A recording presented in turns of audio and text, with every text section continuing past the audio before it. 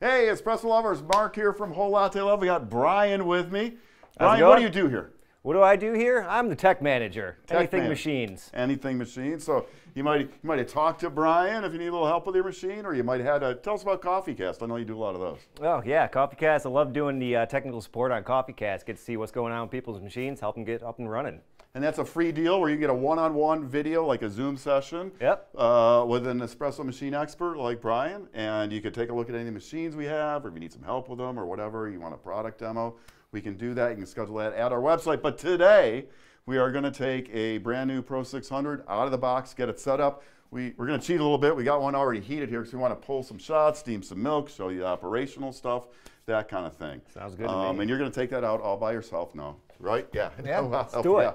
I got to give a shout out, right, to John Tompkins. John, I know you're watching us about an hour ago and you're back with us. I'm told by Brian, we have Ellie back there as well. Shoot us your questions. So if you have questions, bring them on in the chat right now. And also Mr. Ranger, who I had a little message with this morning. Mr. Ranger, I know you ordered a 600 and you were hoping that we were going to do this when you were watching our Synchronica live stream yesterday. So here you go.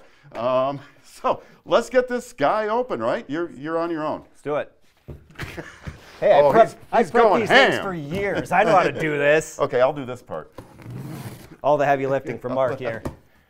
Oh, I didn't do it quite right, though, did I? All right, Mark, come on. Okay. There we go. There we go. Oh, one more. Okay. There we go. All right, so a little accessory box in there. What do we got? Yep. Accessory box right up on top. We'll throw that little up handles, here, I guess. pull it up, Fry. And, oh, should we get it out first? Okay, now we'll take a look at the accessories. Foam. Yeah. Foam. Okay. Oh, I'm getting the heavy end here, it looks like. I don't know. All right. You get. This is definitely easier with two people, as long as you're working together, right? Yep. Oh, more foam. More foam. That's how you know you got it there safe. Sit down for a second. There you go. Push. Boom. Okay. There we go. Like the little cover here. Yeah, let's not trip over that. There you go. So this is brand new out of the box. Brand new. Oh, 1 second there. You got.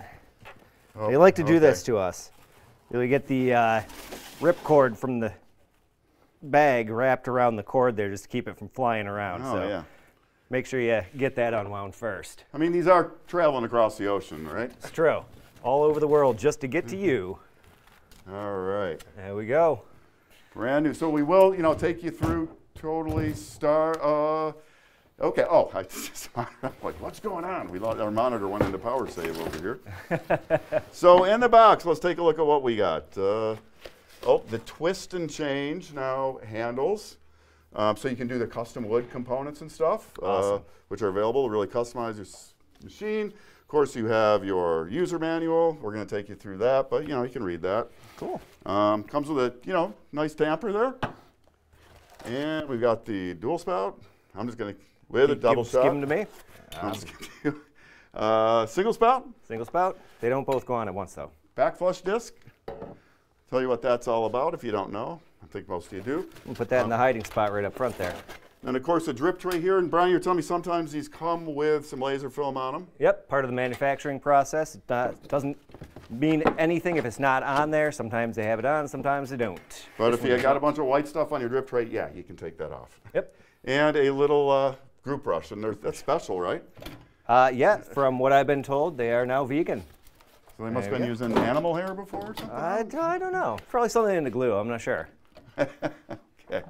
All right, so let's get this started up. I'm going to take off this. We'll get some, what's our first step, really? All right, first step is going to be to take the top off. With that, get some water in the reservoir. One thing that's always worth checking is the float that's inside here. There's a little cap that's, angle, there we go. So you see it right down the corner there. There's a little cap, there's a little float inside. When the water goes up, raises the float, and that's what senses that there's water in there. So if you plug the machine in and it doesn't power up right away, you got no lights on your PID, but you got a green light on, just check to make sure that float's in there. Oh, let's talk real quick about water quality, because very important in a machine like this, especially from your perspective, because you see it when we're not taking care of that. Yeah, right? take care of it. So we have some options for water treatment. We'll show you a couple here. We like the BWT options. So we have the Best Cup in reservoir filter. Good so solution. It's going to look like, if I get it out of the box. It's Friday, we're going to look crazy. Oh, and if you're watching live, get the questions in if I didn't mention that. So that's the filter itself. This does a calcium to magnesium ion exchange. So this is going to sit on this, so you can get this as a package. And then in the reservoir, so you pop that in there, and then you attach that to the little nipple at the bottom of the reservoir, right? Yep. Goes right on the, angle here. Yeah, there it is. Everything's backwards. It's in there somewhere. Where am I? Oh, there you go. Right there. Oh. Right in the little silver part there, this tube will go right over that. And that filters water pretty much on demand. Yep. So that's one option. Another option is we have the BWT Best Safe Pad filters. Uses the same technology. Calcium to magnesium ion exchange, also does the carbon filtration, so you get rid of the chlorine. But that leaves you, both of those options are going to leave you with water that will not cause scale in your machine if you use them properly. Right. Now, something a little different with this is this takes resident time in the reservoir, 8 to 12 hours, I believe it is. Yep. So if you're going through more than a reservoir a day, you probably don't want to go here. Yeah.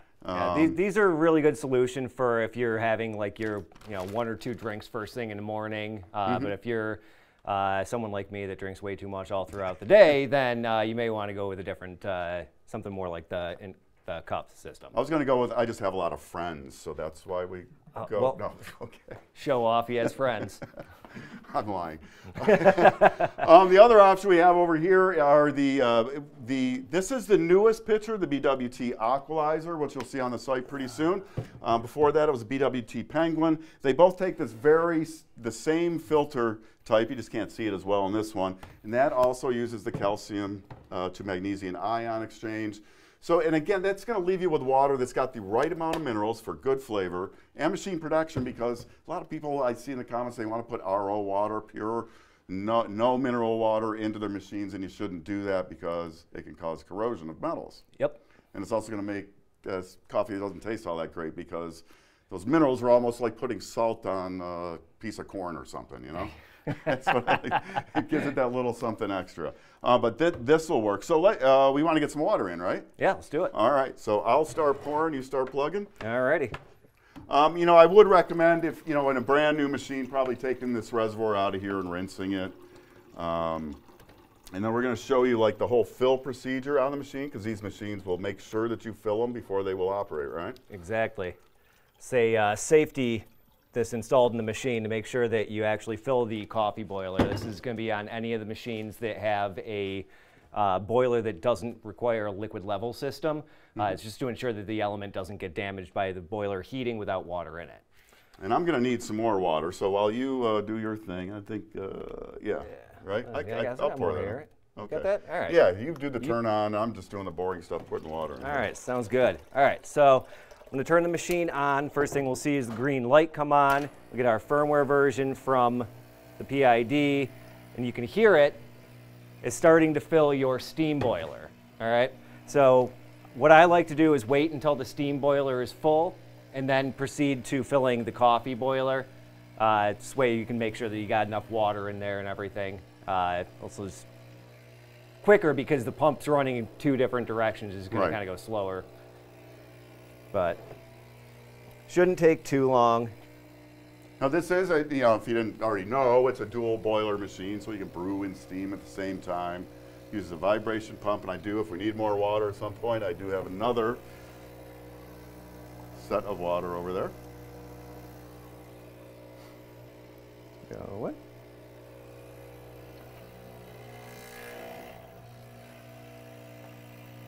I think it just got a little air in there. Okay. It's not uncommon with any vibratory pump machine. During shipping, if you've just drained it or something like that, you can get a little bit of air bubble inside the pump.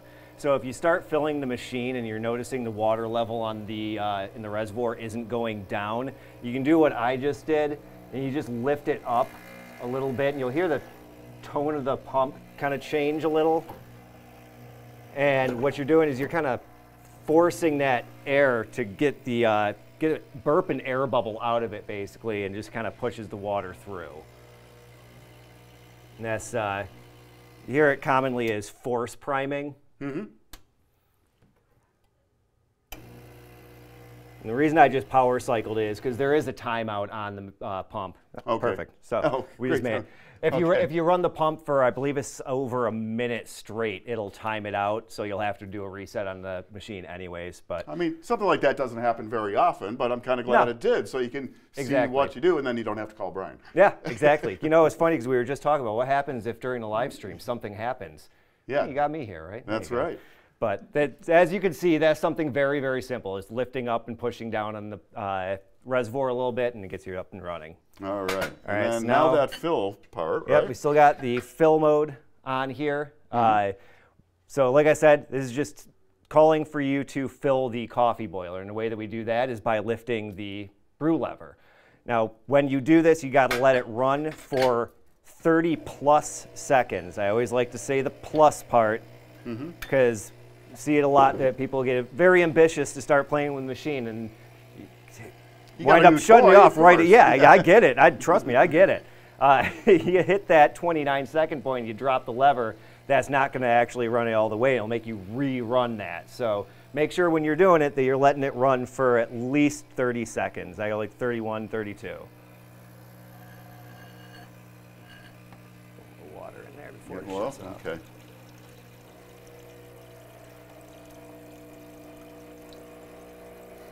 And we actually a little bit longer there. And I mean, you should probably, even if you get that 30 right, you probably want to run it till you get some water coming out of the group. Yeah, exactly. Yeah, if you don't, if for some reason you don't have water coming out yet after 30 seconds, and this is a really big one to point out for the flow control device. If you're running this with a flow control device on the machine, make sure that device is actually open and not shut, because otherwise you won't have any water coming out at all, and you'll know what's going on. Yeah, and we do have a flow control over on this one, so we'll talk more about that. Now let's talk about, what you should expect when the machine is heating up, right? Because you might hear some sounds, see a little moisture in places. What's going on? So you're gonna hear a little bit of like a rushing sound. Think of like when you're boiling water for pasta or something, you hear that sound coming from the pot. It's not uncommon to hear that sound from both of your boilers as they're heating up.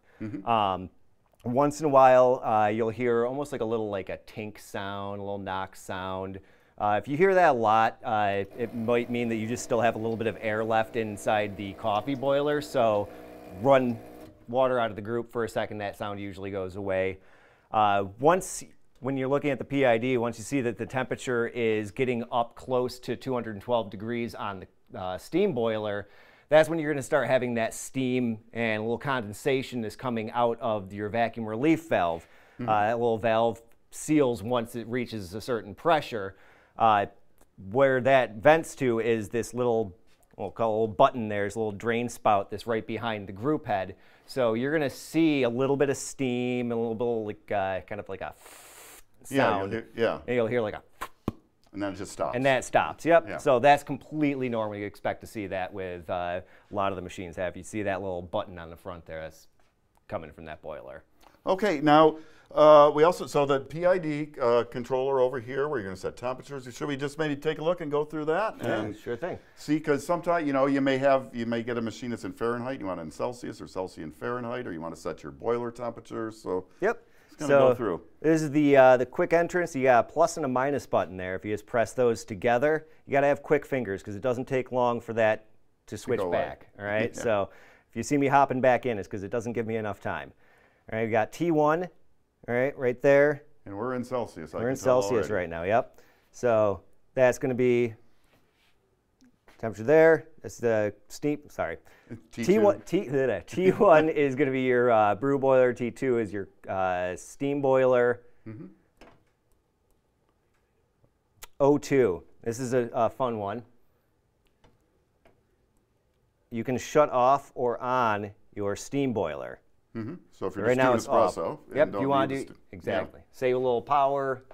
Absolutely, you can turn it on and off. I think I just shut it off though, so let's turn that back on. All right, so it's on.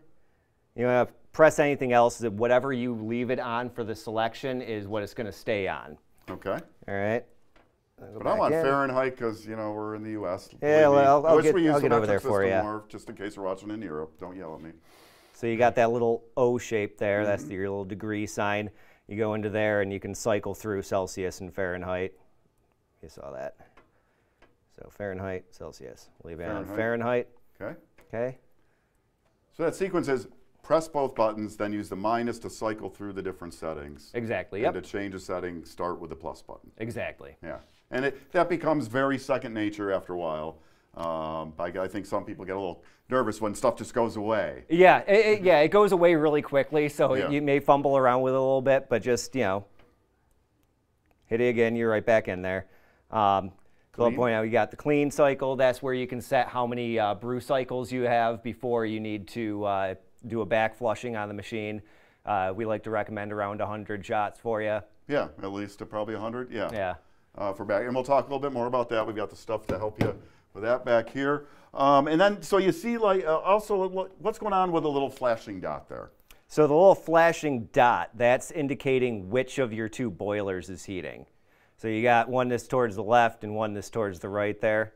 So they're kind of in sync with where the boilers are. So your brew boiler's here, your steam boiler's there. So your dot, when it's not over on the right-hand side, is for your steam boiler. When it's on the left, is for your brew boiler. So when the machine is operating normally, it's normal to see that kind of dot flash, because that's actual pulses of electricity going to the boiler. Yep, yeah. If you were to look at the static relays, they're inside the machine. The relays have little red LEDs on them, and those actually sync in time with them. So if once the machine's done fully heating, instead of flashing, it's going to be a solid tone. Yeah, so indicating that it's what cycle it's on. Okay, and of course you got a shot timer. So when you pull in a shot, you know you'll get a timing for your shot. Really handy. Yep. In most cases. Now we have our. Let's talk about the gauges here. So we got the steam boiler gauge. Yep. And the brew pressure gauge. Now we're not going to see any pressure in the steam boiler until it gets to at least boiling point, right? Right. Yep. Once it gets over 112 degrees, so I guess depending also on how 212, how high up you. I'm sorry. Yeah, it's okay. It's Friday. It's Friday. Yep. You have elevation, blah blah blah. Oh, okay. So you know that can play into it. Maybe a little bit lower if you're way up on a mountain, but you know. Right. Right. In general, around 212 degrees when you'll start seeing that going up. And it's not abnormal to see a little pressure here at times, even lots more than what we're seeing right now. I mean, definitely when you're actually pulling a shot. Yeah, after pulling a shot, because you still have the resistance of the puck in there, it doesn't get a chance to vent out all of the excess pressure at the end there. So that's why you're going to see a little bit of pressure on there. What you'll notice if you take the portafilter off, lift the lever and drop it again, you'll see that pressure drop back down. That'll go away. Yep. Okay, so we talked about, let's show where the OPV is on this one, right? So we can control the brew pressure. And actually on the machine, we've done a little bit of that next door here on this machine, which we'll talk about. So you got access to it right here. OPV is right here. All you need is a flathead screwdriver to adjust that. Pretty easy to do. All you do is take your back flush disc and put it in your portafilter, lock that into place, lift the lever and let it start running, and just turn the screw, and you'll see it kind of same idea as how you're turning it. You turn it clockwise, you're going to increase the pressure. Counterclockwise is going to go down. It's just like that. Pretty quick and easy. Now we talk about this in in our other videos, but when you're setting that pressure, if you actually want 9 bar on your coffee, which is kind of like the standard that was developed years and years ago that everybody gets really uptight about. You actually want to see something a little different maybe on this gauge, right? When you're setting that? Did we talk on the vibration pump machines, right? Do we usually go to like 10 on those to get 9 in the group? Yeah, on the vibration pumps, yeah. Though when you look at it, the maximum pressure is going to be what you set it to there. So if you're putting something like coffee in there, you're going to want it to allow to expand a little bit further. So I like setting it to 10 to get that 9 at the actual group head. All right. So in this one, we have the quick steam valves on. There is also a knob version of this machine. The quick steams here are newer. And just, some general stuff. This is customizable on the side. I don't know if you can see some of the sides. It's got the black panels in here, but you can do custom woods in there. And again, you can dress up, because we have the twist-off handle portafilters. You can dress those up. You can dress up these knobs as well here with different species of wood that we have available on the website. Since we have no pressure. Oh, yeah. If you want to know how to take them off, yeah. lock it down and then just turn, and it'll come right off.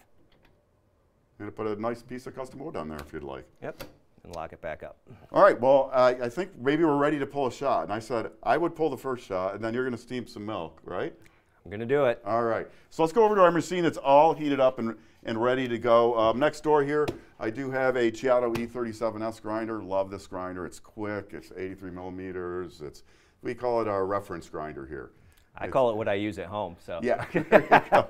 But an absolutely beautiful grinder. You don't have to go this far, but if you just want the best, there it is. Yeah. And we're going to use. I'm going to pull a 1-to-2 brew ratio shot. If you don't know what that means we're going to put. I'm going to use somewhere around 16.5, 17 grams of coffee in my portafilter, and we're going to try and get about 32 to 34 grams out. So we're going to weigh both our coffee and our espresso. Absolutely. Right? Okay. I do like a clean, dry portafilter when I go. We'll clean that out. And notice, the one thing you want to do is keep this in. This is nice and hot because it's been heating up. You do want your portafilter preheated. So you want to leave it in the group. And I said you don't have to crank it in there, but just, leave it in there. And also let's talk about clocking in, right? Because everybody's gets really uptight if it doesn't stick out right at 6 o'clock. Yeah. And on a new machine, it might not always do that. Yeah, that's, see where this one goes. Yep, so this one, you can tell, it's close to 6, and if you crank it, it's going to be at 6, but just snug, it's a little off of 6 o'clock. That's completely normal. That's the group gasket. That's the group gasket inside the group head breaking in. So it's going to take a little bit of use before it actually clocks over. Otherwise, you'd have it swinging too far over once it's broken in. So. Okay, so I'm going to load this up and weigh it. And tell us a little bit about the flow control maybe while I'm doing that. Yeah, so good rule of thumb when you're first getting used to using the machine. Right now I have it shut all the way closed. I like to set it to what we call the stock flow rate. What that is going to be basically what you'd be getting out of the group head if you didn't have a flow control device installed. So the way that you set that is close it all the way, and then you open it 1 1/4 rotations. And that's just a good point of reference for every time you start to dial in. Start there, you know exactly where you are, you know roughly what you should be getting as far as your flow rate, which Mark did a lot of studies on a while back. You're at, what is it, about 9 grams per second at the stock flow rate? We're between 7 and 8 grams per second on a vibration. Vibration, yeah, I'm thinking. So if you really want to weigh this, you can run it for different valve positions if you really want to figure out your flow rates. But stock rate is, between 7 and 8, and so that's where we're set now. So if you don't want to use a flow control, you just open it like that, right? Exactly. Okay, I was shooting for 17 grams. I got 16.9 out of this. That's another reason I love this grinder. Very consistent once you're dialed in. Absolutely. And I'm just going to tamp that. And then move my scale over and try and remember to tare it because I often forget. And I'll use a little shot pitcher here. Let's get that in there first. And see how we did. I did dial this coffee in earlier, and I think that dialing in is one of those really misunderstood things for people who are newer to espresso. That those tiny little grind changes can make a big difference. But I'll kind of call out the weight as we go here. If I position my shot glass, I often don't get my shot glass positioned very well. But that's looking pretty decent. Oh, you're going to help me out. Thanks, buddy. So we're at 17 grams, about halfway there. And I'm going to stop because I want about 33 in here. So I'll stop right there at about 32. And hey, not too bad. Not too bad. 1/10 of a gram or something off there in 24 seconds. So that's what you're kind of looking for a basic dial in, a basic shot. Of course, you can change your ratios however you want. Yeah, go to taste. Don't be afraid to break all the rules. Whatever tastes good to you is where you want to go. I think things have gotten a lot looser with that because I often see, if you're using flow control, you might be going 40 seconds. You might be doing a very low flow to start with a really fresh coffee or something. So your total time from pump on could be, 40 seconds. I mean, if you're not seeing first drip of coffee out of here, until 15 seconds in with a really low flow rate, you certainly aren't going to finish the rest of your extraction in 10 or 15 seconds. I pulled one yesterday at about 45 seconds that I thought was going to be horrible, and it was absolutely fantastic. So you never know what you're going to get. Okay, that's exactly what I expect out of this coffee. It's got a little sweet hint underneath. It's a nice nutty almond kind of thing going on. You got the crema wave there? You got the crema wave. So let me load up another one. I'm going to throw you the milk and put you on the spot. Awesome. And maybe once I get the shot going, because it is a dual boiler, so you can brew and steam at the same time, I'll get the shot going and you just start steaming and kind of demo that, right? Yeah, absolutely. So I'm going to have to reach by here for my knockback. Anyone that watched us on the Synchronica yesterday already knows that I am not a professional when it comes to steaming milk, but I will do my best for you folks. Got the basics down. You got time for a question real quick? Yeah, shoot. Yeah, Colby asks, are those... Oh, sorry, I started right. We're going to have to hear that one again. Colby wants to know, are those no-burn steam wands and a water spigot? Shall I give it a go? Do it. I knew you would. So yes, no burn. Both of these are. The valve itself is hot. Yeah. The group itself is hot. The wands are okay to touch. Yeah. The higher up you get, it's warm up here. Down here, it's not going to be so hot. The actual tip itself will get pretty warm. So as long as you're sticking within this range right here, you're definitely safe. All right, and we were brewing around what, 200? I didn't even see. Yep, yeah. 200. Okay. So you know what? I'm not going to bother weighing this one. I'm pretty happy it's going to be in. So are you ready? I think I'm ready. Okay, I'm going to let this shop go. All righty. You're going to steam away. And I did leave you a rag over there, right? Okay. Yep.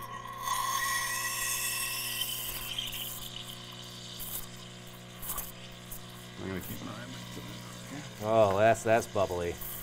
This is going to be great. You got a camera on this? Nope, you're hidden. Oh, so good. You looked out there, okay. You don't want to see this. Good.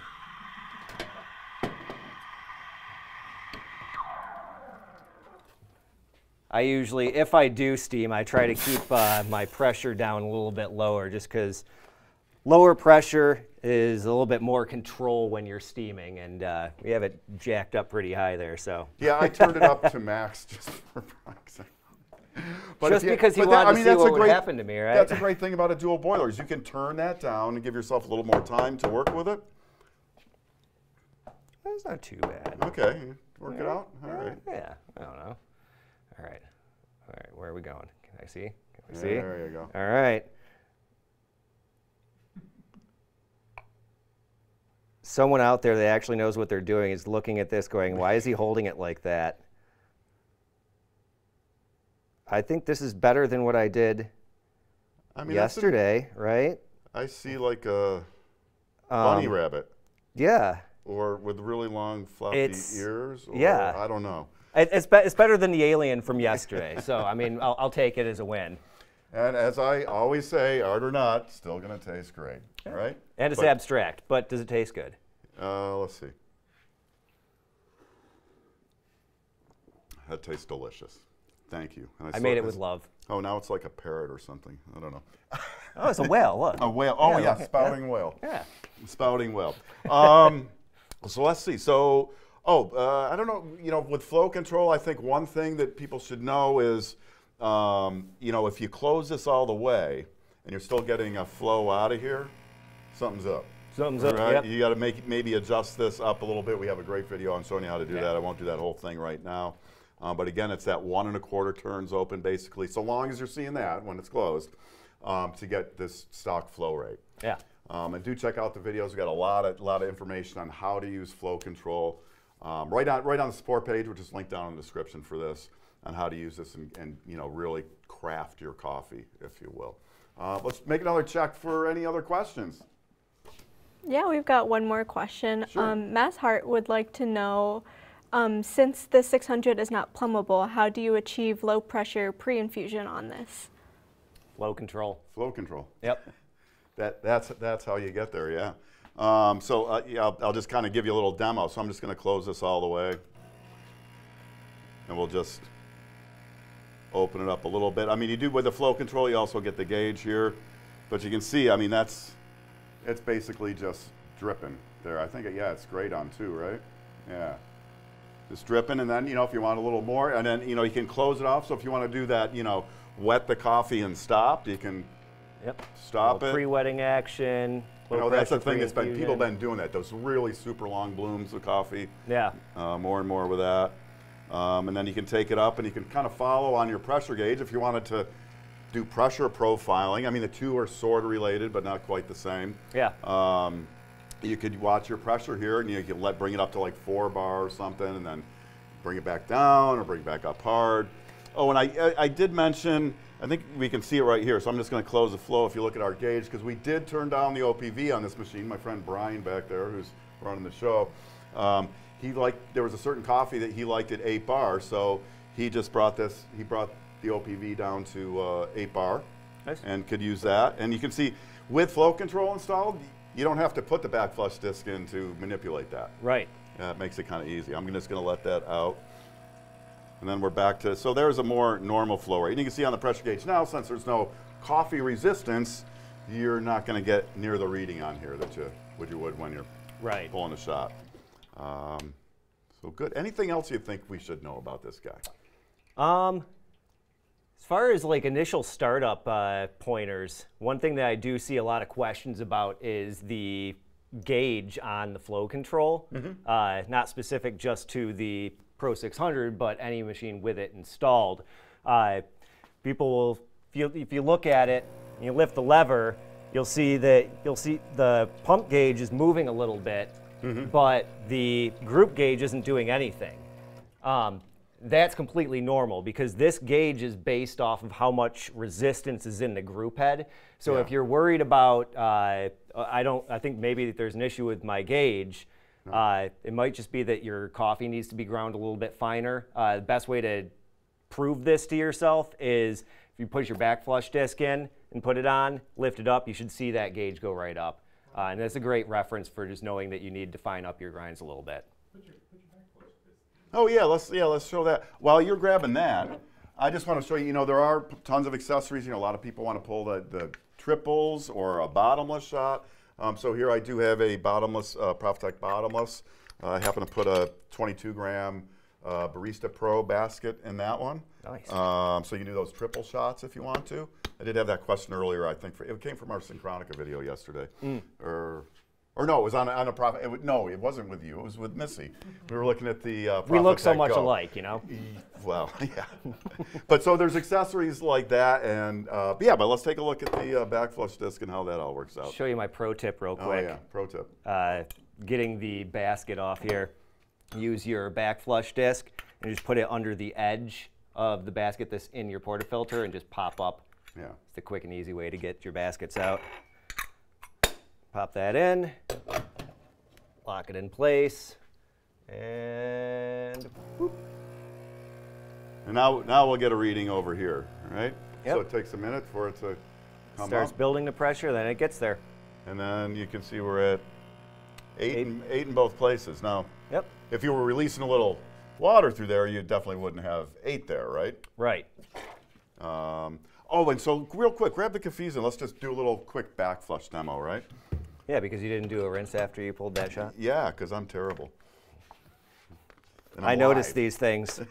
It's my job to notice these things, Mark. So you're using a little scoops brush, which we like a lot. It helps you measure out the Cafes. And the Cafes here, this is what they use in all the cafes, right? Most of them, at least. Yeah. Most of them a lot. Well, somebody out there is going to watch this, and they're going to say, well, I don't use Cafes. Okay, it's probably the most popular. Probably. Unless It's been around for as long as I can remember. So that's what it looks like in there, and you're just going to put that on, and I'll let you do the honors. All right. I like to go by the 10, 10, 10, 10, 10s rule, as many 10s as you need to go. Lift it up and let it run for 10 seconds, building the pressure. Watch kind of down here what happens, right? Yeah, watch down below once. So I sit it there for a second. Yeah. And let it soak. Run it a little bit longer, let it build up pressure, then drop it. And you see that little bit of foam coming out. Now you repeat this. Mark always takes really good care of the machines there in That one here. was So pretty this clean, one, right? yeah, this is probably not going to come out looking super mucky, but it's a real good sign of maybe needing to do this a little bit more often. If when you do that, instead of coming out with a slight tint of brown to it, if it comes out looking like your latte, then you probably want to backflush a little bit more often, even if it's just with water only instead of a cleaner. Yeah, because you honestly don't want to overdo it with a cleaner, right? Because you can actually get rid of lubrication inside the group. And Yep. Yeah. These cleaners are basically descaler or not a descaler. degreasers. I'm sorry. Yeah. So once you use them in the group head, it's going to start taking some of the oils and some of the lubrication off of the levers, the cams. So it's not uncommon after doing a back flushing to have it be a little bit tough and squeaking sound, stuff like that. Typically speaking, if you pull a couple shots right afterwards, the oils from the coffee will re-lubricate everything and sounds will go away and it'll go back to moving fine. If it doesn't, then it's just time to re-lubricate your valves. Not a big deal.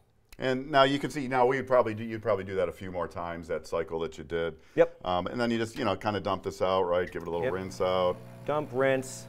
Again, I like to go into the 10-second rule, get all the way up as you can. And then repeat this again, right? Yep, exactly. Lift for 10, drop it. And from ju- there, you're just more until just everything's clean coming out of here, right? Yeah, clean No coming out more. of there. And what I personally like to do as well is to run from here and be able to see the water that's coming into the blind disc and make sure that you're not seeing little soapy bubbles in there anymore as well. Yeah. That way, you're clean coming out of here, so that's the lower end of your group head is nice and clean, and nothing dirty's coming out of here. The top end's clean. And you mentioned the, just the plain water backflush. So maybe, once a week, depending on your use, or you say you do it like daily. I'm neurotic. I do it every time I use the machine. And that's just doing that process but without the cleaner. Yep. All right. Well, one more check for any questions we might have. We're all good. All right. Well, look, guys, thanks for watching. Brian, thanks so much for lending us your expertise. And again, if you want to get a one-on-one demo or maybe a little help with your machine or any of the products that we offer, the CoffeeCast, right? Yeah, absolutely. We love talking to you guys. All right. And then, any of the things we've talked about will be linked down in the description, including a connection right to our support site for the 600, which has had tons of video. Again, those flow control things and that kind of stuff. You can find all of that there if you're interested in that. And Brian, thanks again. Yeah, thanks for having me. Happy Friday, everyone. And if you have more questions, you can use the comments. We keep an eye on those even after the live stream, and we'll answer those for you. But again, thanks for watching, and we'll see you back here soon for more of the best in everything coffee, brought to you by Whole Latte Love.